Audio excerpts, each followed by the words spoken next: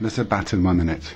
Some of you in Europe may need an area of freedom, security and justice. We already had one in England under our constitution, our common law, protected by such things as the presumption of innocence, habeas corpus, the trial by jury and under the Bill of Rights.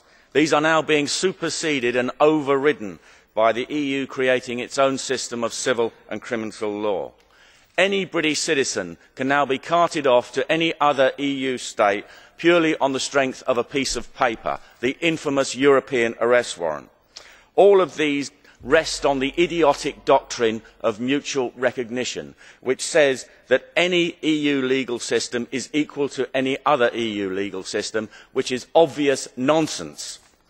The British government had the opportunity to opt out of 135 of these measures in mid-2014. Instead, they intend to opt in to the 35 worst and most dangerous. Mr Cameron could have genuinely repatriated some powers. Instead, he is going to hand to the EU on a plate powers that endanger all our traditional, centuries-old liberties and freedoms.